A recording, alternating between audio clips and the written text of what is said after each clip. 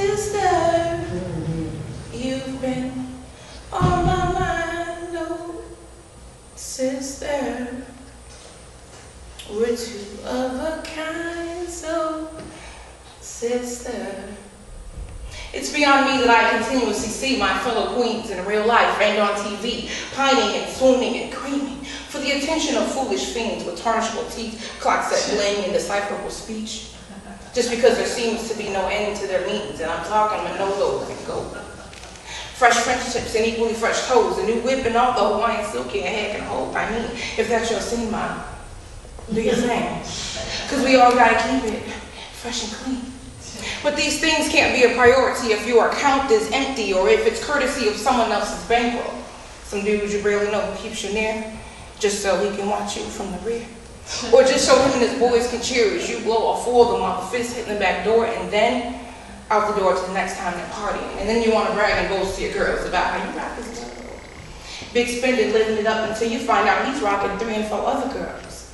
There's a little one right there. It gets real sick when chicks are so quick to use dick as a bartering stick, because when the script gets flipped, y'all ready to trip, ready to stab a bitch. Be on that crazy.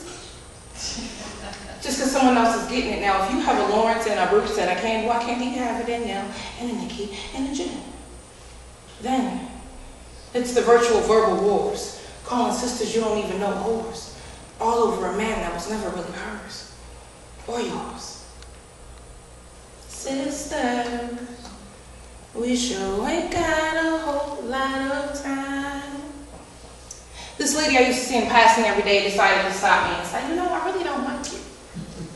Confused but slightly amused because I noticed her evil eye for some time, I calmly asked her why. She rolled her eyes and replied, because your hair is late every day. And continued on her way, left me standing there, my mouth agape. I mean, I tried to offer thanks, sensing that compliment underneath the comment. But it got stifled amidst her obvious distaste. You see, she'd rather waste her breath and ruin my day than asking me, what's your beautician's name? And that's one game I refused to play. It hurts my heart that we're so swift to rip each other apart, belittle, demean until hating has become our art. No. It's time to press restart and be there for each other, not claw and tear at each other, because we've all seen it. Bad Girls Club, and but you put down, push around, taking up the girl to the ground for what? Material prize, your bride? No offense to the guys, but ladies, no. This pettiness has got to be set aside because this can't go on a moment further. That's that one.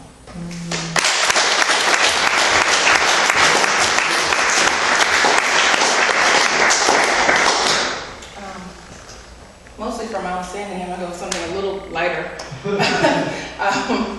So, actually, it's ironically maybe not. It's kind of on the same range. This next piece is called, you'll see. This next piece is called Junkie, and take it for how you want. There's a lot of entendres, not just doubles. So, I've been meaning to give you up, to quit you, forget you, no such luck. I've tried cold turkey. I've tried waiting. Body's ticking and jerking. I'm fainting. I'm inadvertently relapsing, gasping, grasping from the lack of air. I kept plunging deep, but you left me there. It was so unfair. I wasn't just using, I was abusing, purposely choosing to lose myself in the mix. Couldn't admit you were my fix because the truth was too confusing. And since no one could see the tracks of my sin, I continued to pay. Continued injecting until I couldn't see straight. And it was all in vain. Junkie, you were my candy, my blue magic. Same intensity, but more tragic. It was more like a cure than a habit. No longer pure, still had to have it. I pushed aside the times you made me sick, so it never occurred to me to quit. That sublime you provided took over my mind, and it seemed so worth it. And each hit felt like white heat in my psyche. It was that deep, steady lacing me with tranquility. And that's why I'm still recovering.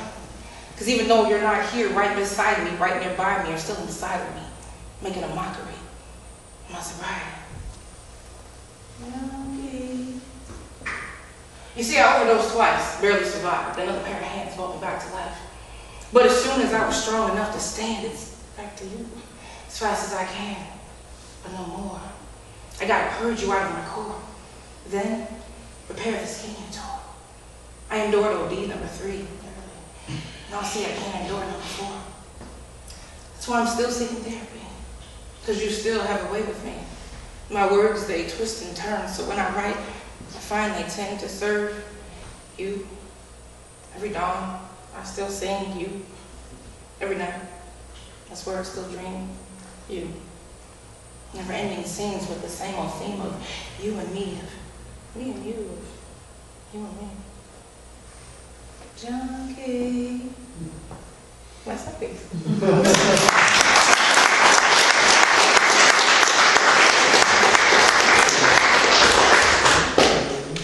You guys doing all right? Yeah. Yeah? You're good? All right.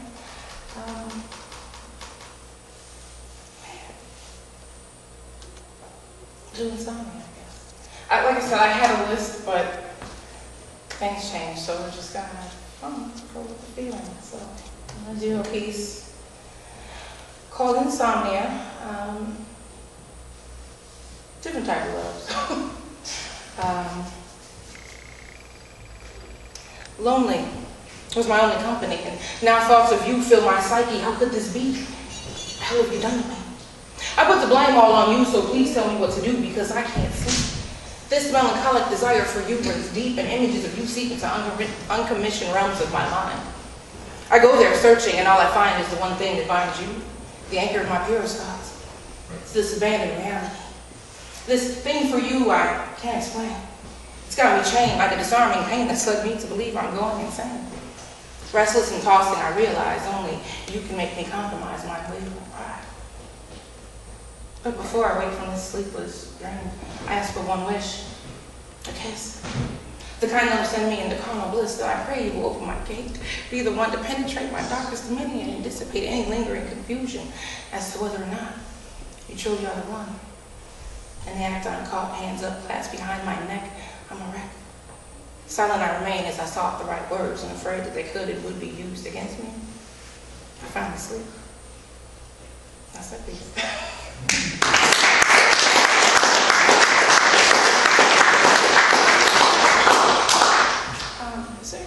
I forgot my water in the cup. Oh, yeah. Oh, nice. Oh, I like it.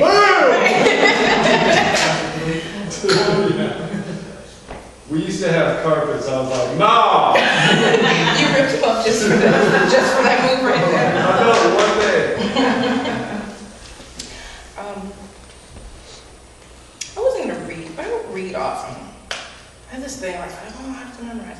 So if it's okay, I'm gonna do something I consider fairly old. It's like 6 years old. It's okay. It's okay. Reading is good.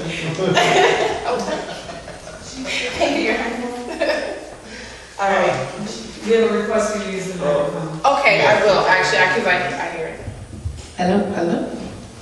All right. Is that good? Okay. This piece is called Lost, and despite the fact that I wrote it quite a few years ago, it's really funny how some things change and some things don't. So there's a point in here that I actually referenced my age when I wrote it, and I was so embarrassed. So we're just gonna not do that part or try to adjust on the fly. But this piece is called Lost. Mismatched sleepwear. Do-rag giving promise to tomorrow's perfect hair, cold coffee, and warm water. Legs propped up over the side of an overstuffed chair.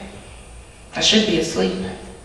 But in the fogginess of late night, early morning, when thunder and lightning screaming their warning, I feel the need to express what I keep so close to my chest behind this bulletproof vest of quips and jokes and funny little anecdotes.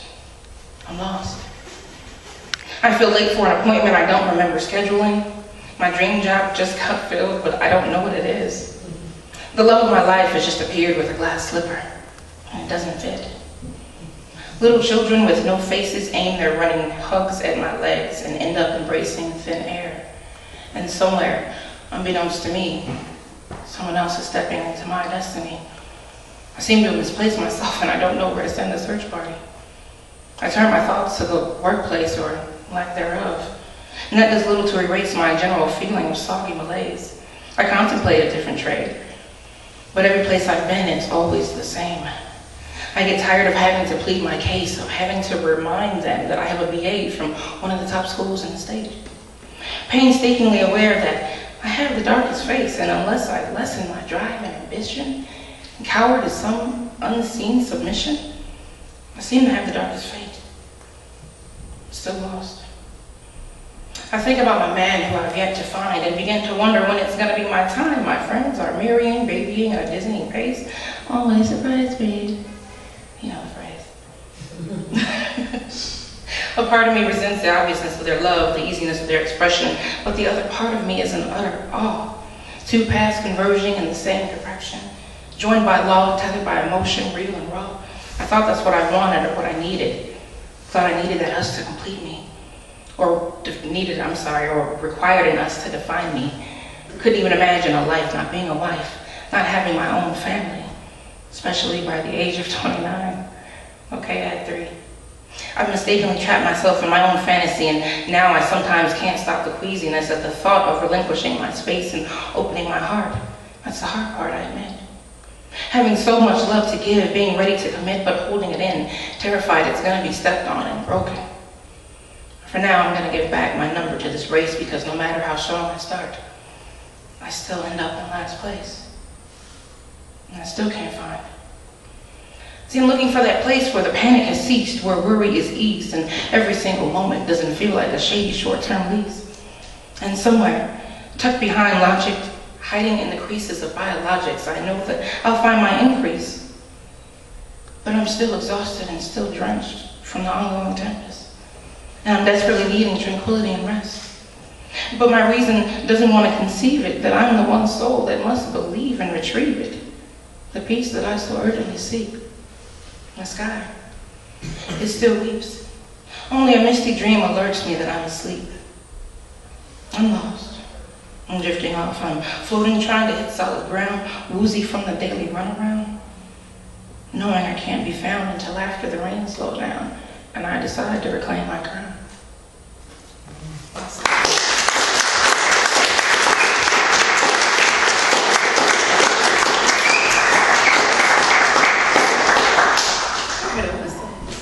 Thanks, Melissa.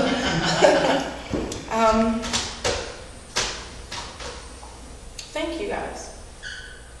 I had a rough day, and as art usually does, I feel better. I'm very happy to be here. So, I'm glad you guys. Say it again. You made us all happy. Oh, thank you. Thank you. I guess I have to turn for a moment. Okay.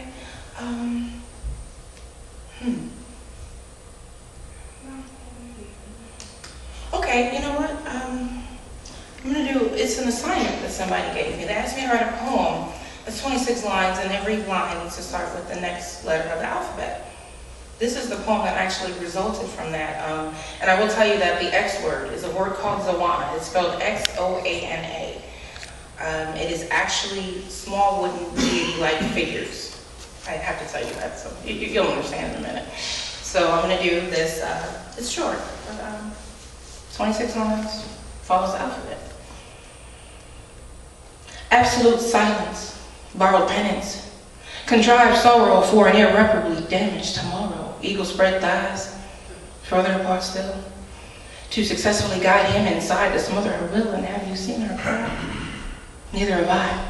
She prefers to joke about being broke and keeps thinking this life is the only way, making lame excuses for him needing a quick lay.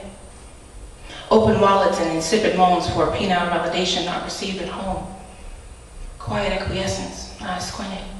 She often reminisces of a love once hinted, but never acquired. Sex tired, hardwired for failure. A little tipsy, I'm gone. She allows nothing pure to verify her spirit, because wanton acts of monetary gain have already killed it. And Zawana, ding. The days shall overstand, zip up her legs and travel to safer land.